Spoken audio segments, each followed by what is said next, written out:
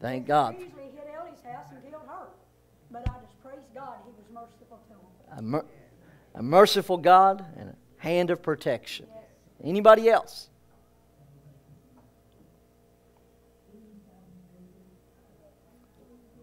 All right, if you'll turn with me to the book of Habakkuk again. We'll go back to Habakkuk chapter 1, verse number 5. We kind of started this Wednesday night last week. I don't know how long we're going to stay here, but we're going to continue to talk about outpouring, perhaps for the rest of this year. And I apologize if you came thinking you're going to get a Christmas story, because I'm just not in the Christmas story mood. Not that I don't believe in Christmas. I just believe this is what God is speaking and what He's doing in these last days. And I want to be a part of what He's doing. Amen? Praise God. Yeah, we need to go ahead and do offering. We can do that and then read. Can we do that? All right. Praise God. Come on.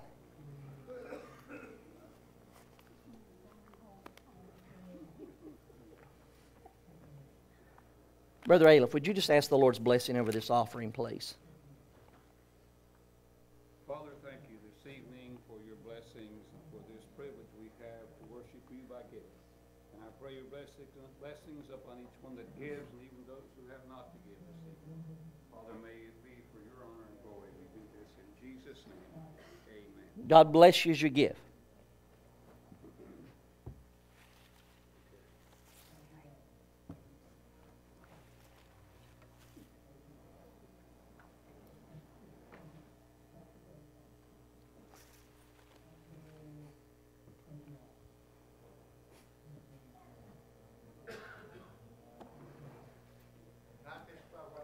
Absolutely. I just want to thank the Lord for His provision and how He takes care of us, and that we can give and that we got something to give. I got word today that another company that kind of does similar stuff as we do in the same field, they were asking one of the guys, their relatives that works with one of the coal companies. I hear that Heritage down there has a lot of work, and they're not suffering. They're not doing without, or they're having plenty of work. And he said, yeah, they still do. He said, well, I can't believe that because our work is so down. Well, what's not to believe about it? You know, Amen. I know where our work comes from. Yes. Where our source is. Yes. And when I heard that today, it was an opportunity for me to testify that I know where it comes from to this young man in the office who's an agent. And I hope that he sees that he's being taken care of by the Lord. He don't believe it. Yes. But hopefully it's a witness to him. But I get just so overwhelmed sometimes thinking of how He blesses us, whether we deserve it or not. And we just have to be thankful that and have faith that even in what's going on, is that He is going to take care of it. Yes. You can be so discouraged by listening to the news and what's going on, like say the economy. And I believe you can either say that, well, we live in a land of shortage or we live in a land of plentiful. And I think that God's going to make this a land of plenty for all of us. Yes. And He's our source. Amen. And to have the faith in to take care of Him. And I just praise Him and thank Him. Praise the Lord. Praise God.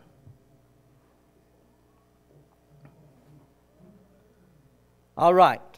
Habakkuk 1, verse number 5. Behold ye among the heathen, and regard and wonder marvelously. For I will work a work in your days which you will not believe, though it be told you. Father, I thank you for your word and your people. I submit myself to the authority of your word and the leadership of your Spirit. Lord, I pray that you will give me a fresh anointing for this word tonight, that I might deliver it with clarity and conviction, Lord, that we would hear and receive this word and do what you inspire us through your word to do. Father, I pray right now blessings upon the hearers of this word tonight, and I believe that we're going to be radically changed because of what we hear. In Christ's name we pray. Amen and amen. Praise God. Outpouring Part 2. I believe what we are entering a phase, a specific period of time in the history of mankind where we can boldly declare that we are going to experience and are experiencing an epic outpouring. I submit to you today that this outpouring will both surpass and will fulfill all previous outpourings that the world has ever known. Let me remind you that last week or last Wednesday we talked about and pointed out very clearly from Scripture that God is both doing and going to bring great judgment upon the earth, but at the same time He will bring great revival in the last day. And there's no stopping either of the movements because they are both part of God's plan. But the good news is that we can choose which side of biblical prophecy we want to be engaged in at the coming of the Lord. I don't know about you, but if God is bringing calamity and God is bringing revival together simultaneously at the end of this age, I want to be on the part of revival. Amen? And I believe that's where God's people need to be and should be. And I believe that we are in an epic outpouring of God's presence in the earth today that will bring not only revival but transformation. And I believe that we need transformation. Revivals come and go, but transformation lasts for longer periods than the traditional revival. And I'm believing God for a transformation within me, within us, within southern West Virginia, within our economy, within things that's happening politically and socially and economically and spiritually. I'm believing for a transformation that moves the church forward in these last days. Amen? Ecclesiastes 1:9 says, "The thing that hath been, it is that which shall be. And that which is done is that which shall be done. And there is no new thing under the sun." And even though I believe and am convinced that we are in the midst of an epic outpouring of God's presence in the earth, it's not new to God. Amen? It does not take Him by surprise. It's part of His prophetic plan and part of His redemptive plan for the world and for mankind. If we go back to Habakkuk and look from the New King James Version, the same text reads like this: "Look among the nations and watch. Be utterly astounded, for I will work a work in your days, which you would not believe, though it were told you." If we look at Acts chapter 13, verse number 41, the Apostle Paul declared this: "Behold, ye despisers, marvel and perish. For I work a work in your days, a work which you will by no means believe, though one were to declare it to you." Amen? The Apostle Paul was actually rehearsing Habakkuk 1 and 5 into the ears and into the heart and lives of those religious people who would not believe nor embrace salvation by grace through Jesus Christ. Because it was something new that was emerging and had emerged on the scene, and the traditional church, the Jewish people, would not embrace it. Now there's a lot to discover and ponder about outpourings. But I believe that we are in the midst of an outpouring that will continue to get stronger and more real in the last days. I say it's epic.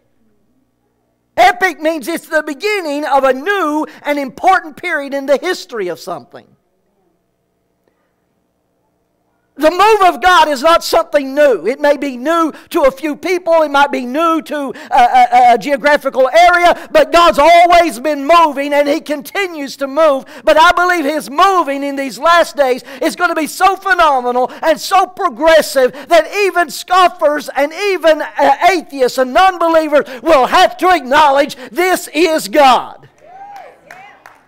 Even the church, steeped in her own traditions, will have to back up and bow down and say this is greater than anything we've ever seen or experienced in the past.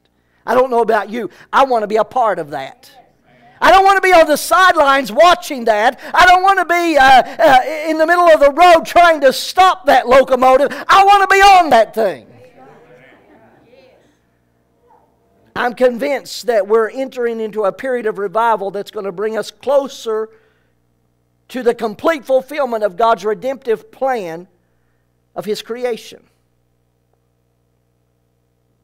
And of course, even among the church and even among believers, there are going to be doubters.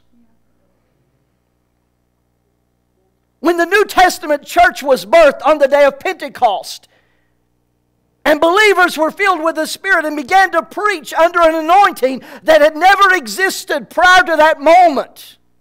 And even those like the Apostle Paul, Saul, who was out to destroy and to squelch that epic movement, to squelch that epic outpouring, found himself unable to stop it. Not only unable to stop it, but it actually captivated him and radically changed him. I'm here today to tell you that there are people, even in the church today, that would like to stop an epic outpouring of God's blessings even today. But I'm here to tell you it will not stop. We need to get on board with it. Amen. Because there's no stopping God's redemptive plan. I want to be a part of it. When God does a new thing, it is most often the religious people that rejects it first. But that never has stopped God before. There's an epic outpouring. I believe that it is one of progression. It supersedes all previous outpourings. Now, there's been a lot of outpourings. In the history of mankind, if we look at them collectively, we can see how God has always been moving.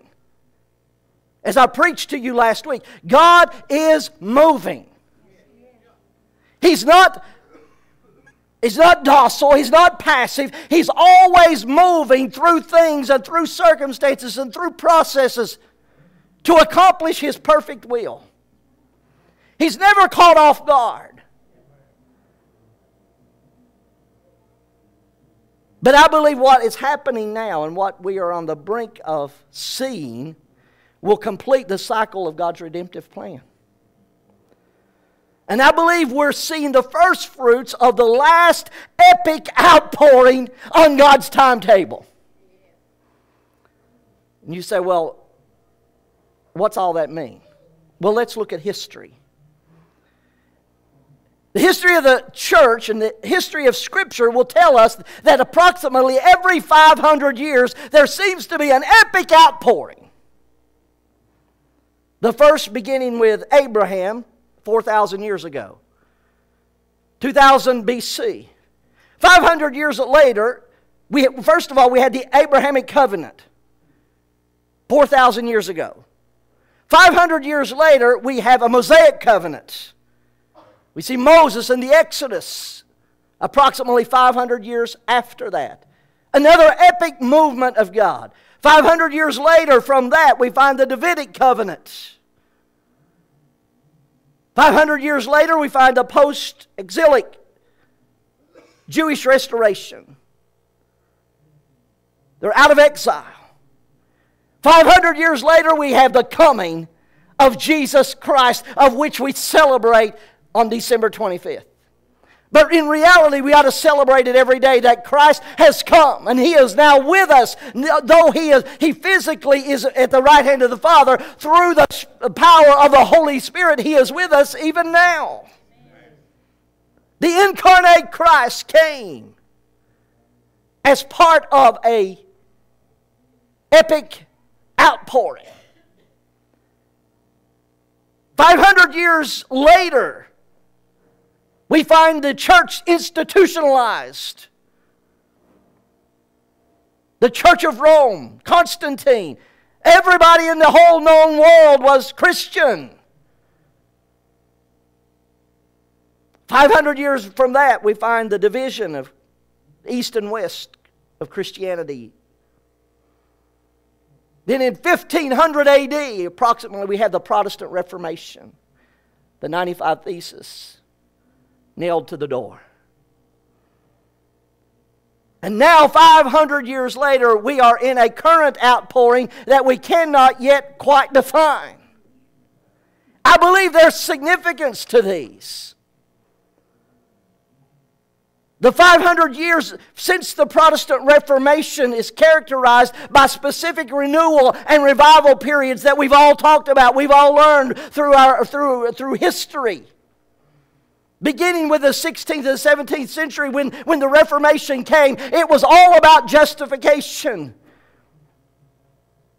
Then in the 1700s there was a revival of the Wesleyans that brought about regeneration. The 19th century, sanctification. 20th century, the outpouring of the Holy Spirit and revitalization. And I believe that this last outpouring will be characterized by God's glory and His presence that will bring about transformation. Can somebody say praise the Lord?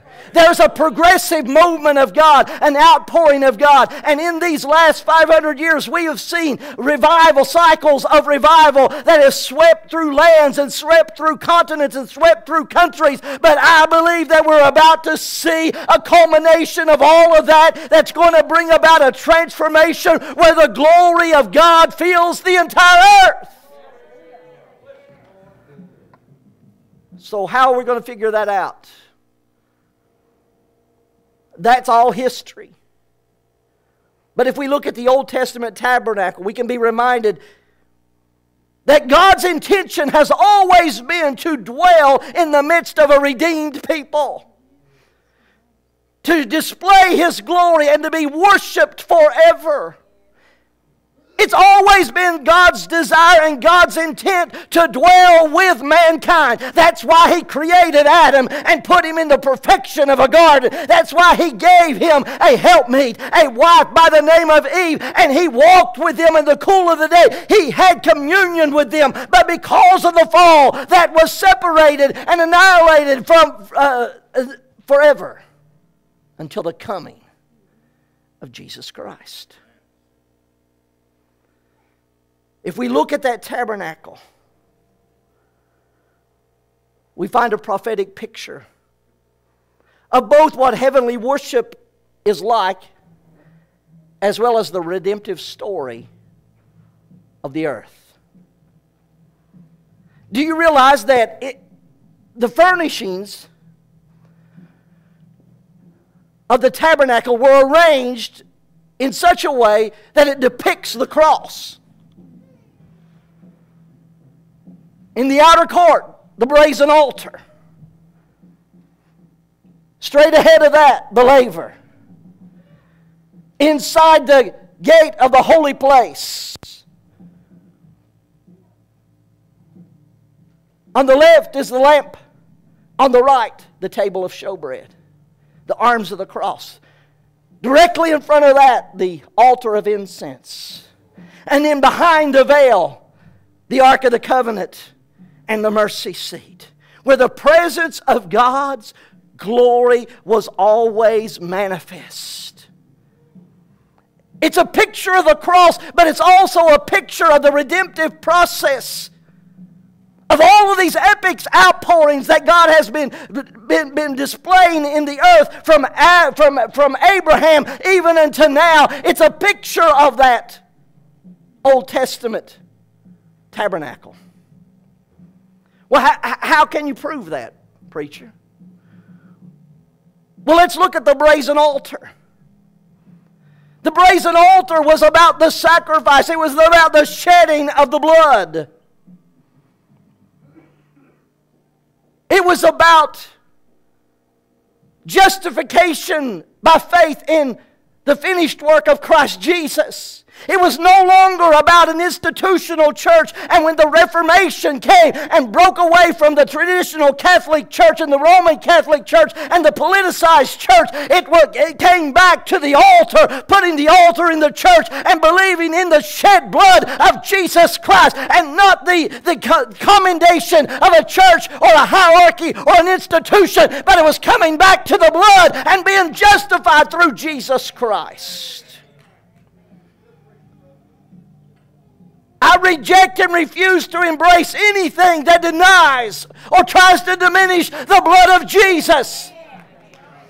I don't care what church you go to. I don't care how many blessings have been prayed over you. I don't care how many things you wear around your neck or put on your wall or put on your bumper sticker or wear on your lapel. Without the blood of Jesus Christ, there is no remission of sins. There's no salvation except through Jesus Christ.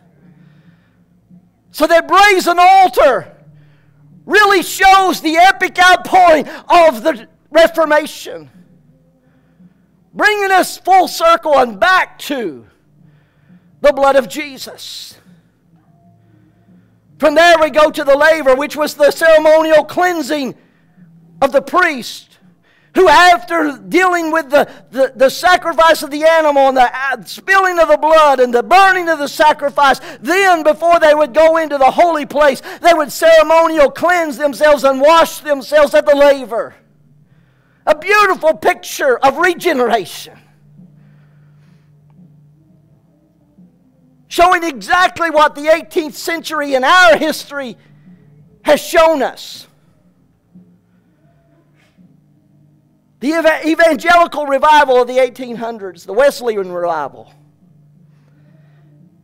declaring that experiential salvation is not just something that is done ceremonially, but you can really have a relationship with Jesus Christ. You can have a born-again experience, be regenerated, being born again. Thanks be to God for the revival of the 1700s. I'm glad to know that you can be born again through the blood of Jesus Christ. And so many people today have a religious experience, or they have an emotional experience, and they come to altars and they shed some tears and they apologize for the wrongs that they've done, but they never repented. And God never calls us to apologize for our sins, but to repent and turn from them.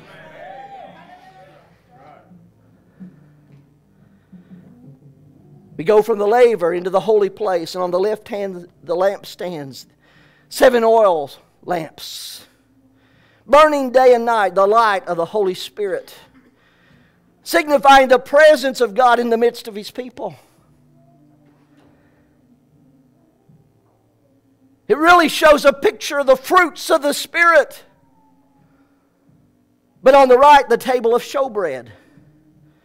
And for Israel, that represented their fellowship with God, made possible by the Holy Spirit.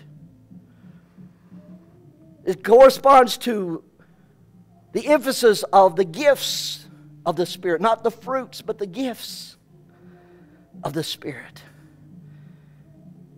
It shows the koinonia, the community with God and man, made possible by the Holy Spirit. That my Spirit bears witness, because I have the same Spirit, that we are the sons of God. We dwell together in unity through the fellowship of the indwelling presence of the Holy Ghost. Hallelujah. It's a beautiful picture of 19th century sanctification. The 20th century, the altar of incense representing the prayers of the people before God. That sweet smell, that aroma that came up. Israel's worship and prayers coming up before the Lord. It really depicts the revival of a Spirit-filled worship that has characterized the last 2 decades of the 20th century. A renewal of Spirit-filled worship in all churches, not just Pentecostal churches. I'm finding as I meet more and more people in other churches and other denominations that are not normally characterized by Spirit-filled worship, it is one thing that they are hungry for. It's one thing they are longing for. They don't know that much about it, but they understand there's a new dimension. There's a new outpouring. There's an epic movement of God. They can't quite grasp it. They haven't been taught it. They haven't been experienced it, but they're hungry for it. And then the last furnishing that you see on the inside of the Holy of Holies, beyond the veil, is the Ark of the Covenant, the mercy seat, where the presence of God's glory is experienced, is made manifest. It is symbolic of an epic outpouring. It's going to bring us closer to the complete plan of God's redemptive process. Habakkuk 2:14 says, "For the earth will be filled with the knowledge of the glory of the Lord as the waters cover the sea." Do you realize that this outpouring, this last epic outpouring in which we are a part of now, is to usher in more and a greater dimension of the presence of God? Hallelujah. I want the earth to be filled with His glory. That's why transformation is so important. That we begin to claim and take back and become better stewards of this earth and all that God has put here. I believe that's why God is strategically placing us together and making us feel this sensitivity, because in this nation, what other state, what other geographic location has the resources to power and to fund the needs of this great nation but West Virginia? That's why He's stirring the Baptists. That's why He's stirring the Pentecostals. That's why He's stirring the Methodists and the Episcopals. That's why He's stirring even Roman Catholics, because there's an epic outpouring that's going to usher in His presence in these last days. I don't want to miss it.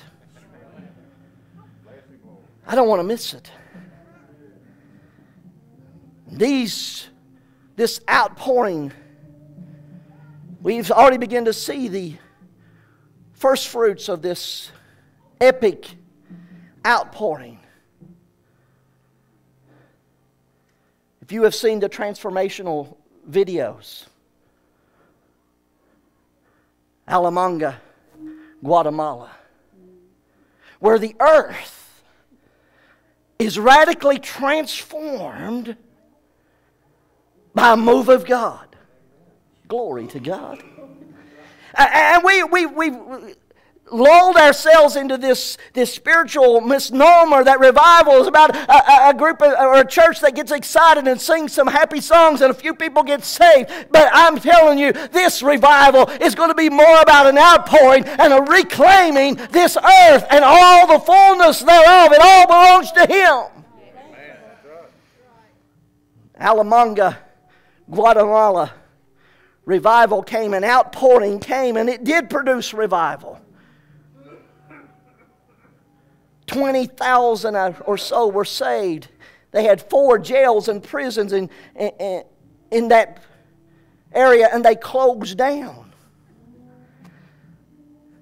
They closed down and opened and used the buildings to have church in because they didn't have nobody to put in jail. Amazing.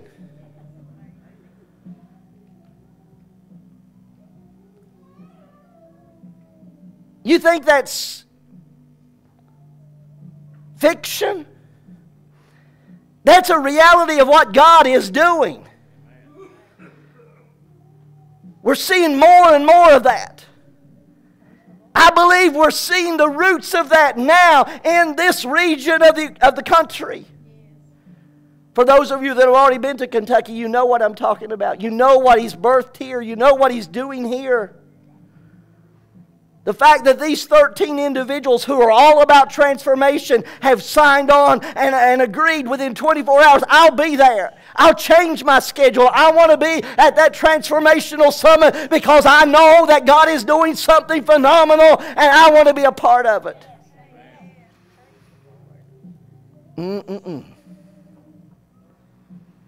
I was reading today, and I can't even remember where it was, that in another similar case of transformation,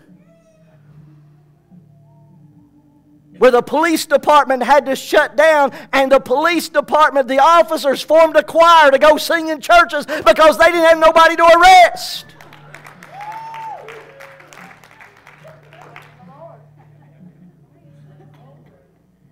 I want to see that kind of transformation. I'm tired of putting a banner up across the road that says revival, and in 5 days we're all back to the same way we've always been and always lived. I want to see a revival that transforms the earth and transforms the landscape of our culture.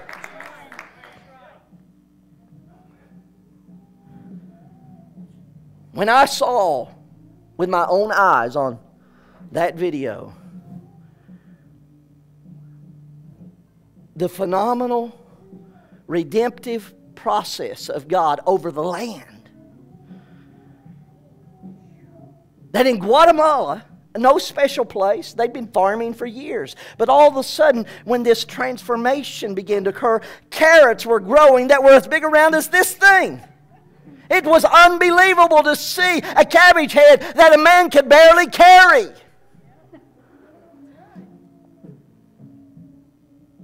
That's what it's going to look like in the new heaven and the new earth. So we ought to begin the process with this epic outpouring of God and preparing the land for the coming of the glory of the Lord. Everything in that tabernacle was to prepare the people for the absolute presence of God in the Holy of Holies. It was a progressive thing that looked like a cross.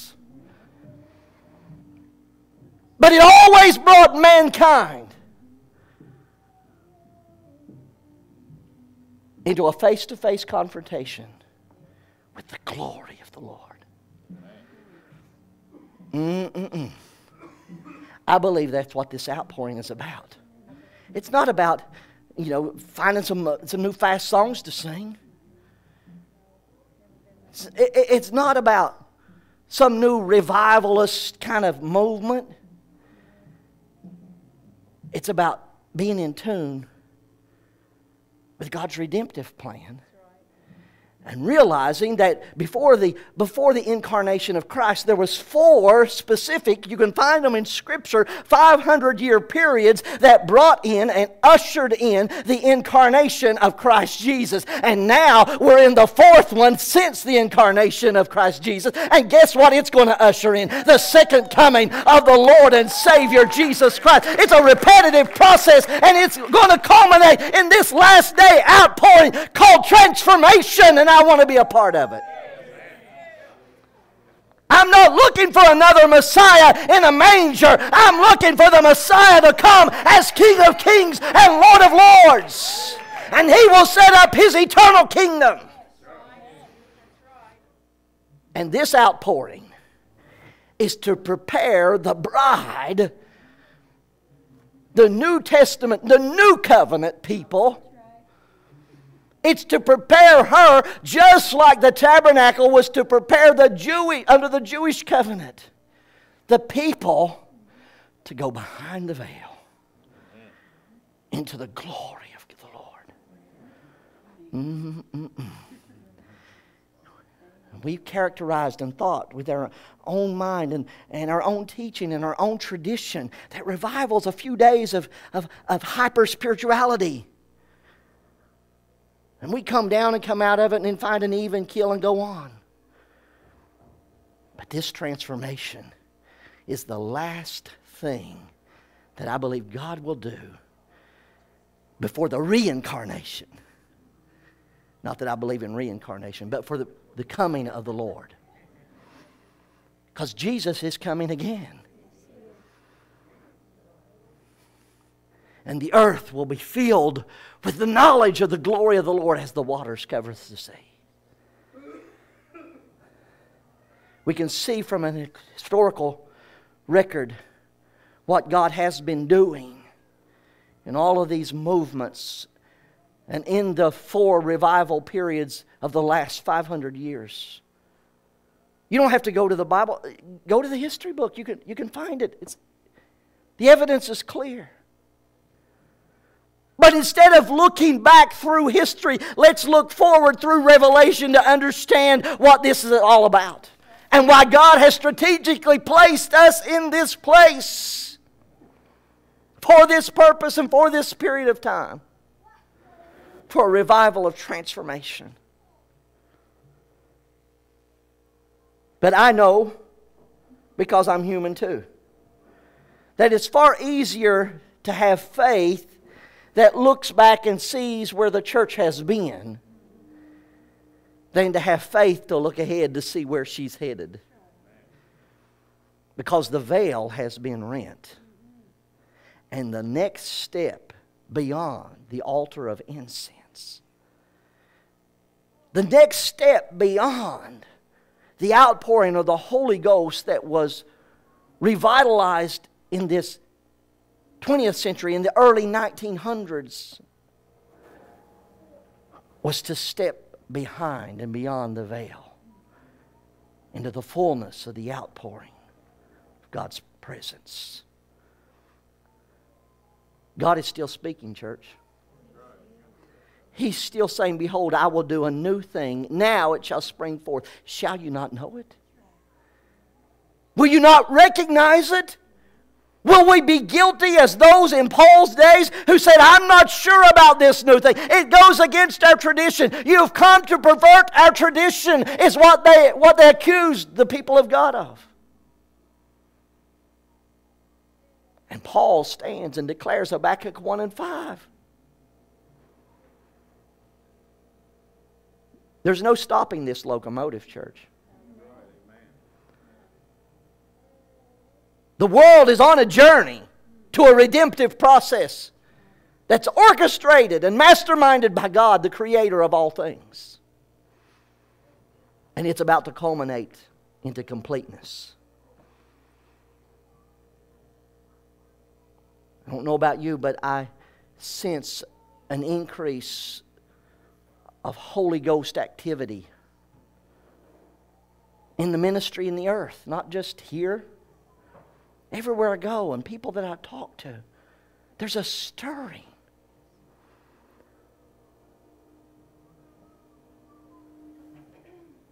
No one can put their finger on it. No one can map it out. But we know from the biblical record and the biblical types and shadow what is ahead. Psalm 57 and 5 says, be exalted, O God, above the heavens, and let your glory be above all the earth. Be exalted, O God, above the heavens, let your glory be above all the earth.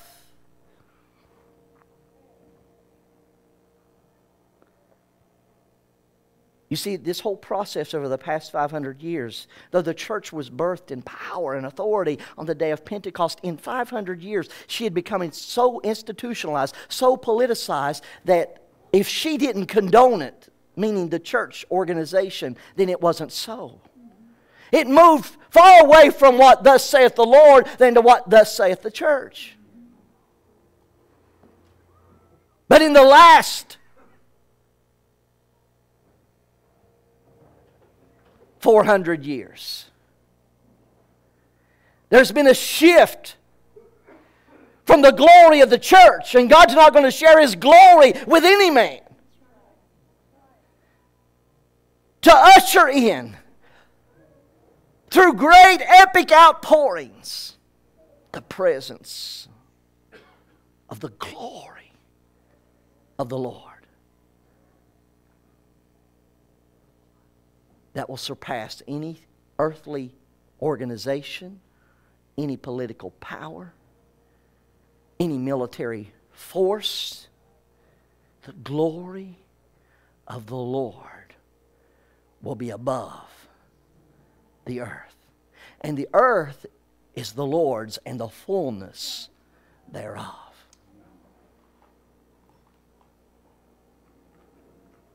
And I believe that we are strategically placed in a place where there are so many resources yet untapped to fuel this country and this nation and perhaps even the world while the coming of God's judgment, which is sure, there's no stopping that either, will come from beneath our feet.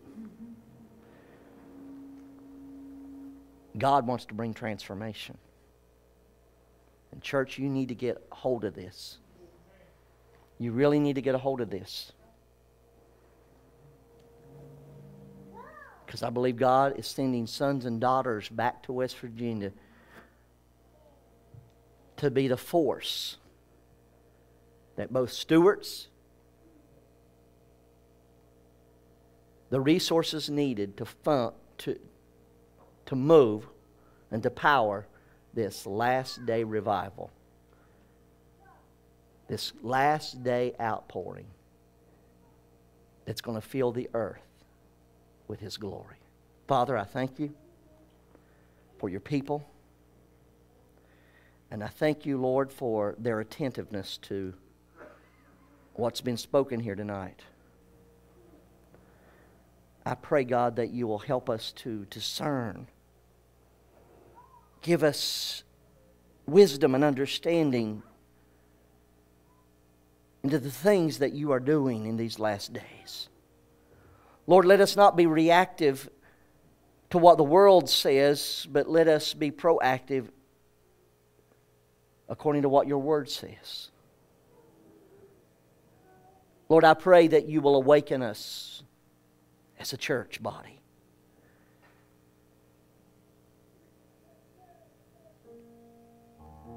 Here in one of the most coal-rich counties in all of this state, God, help us to be wise stewards of what You want to do. Lord, don't let us be like the 5 foolish virgins, but may we be ready.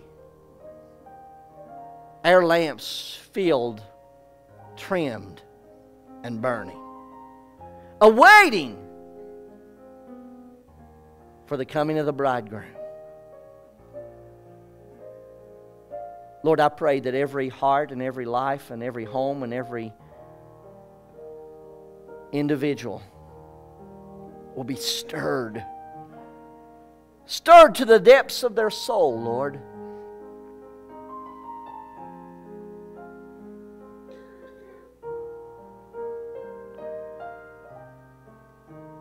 I rebuke the spirit of complacency and lethargy that has gripped the Western church.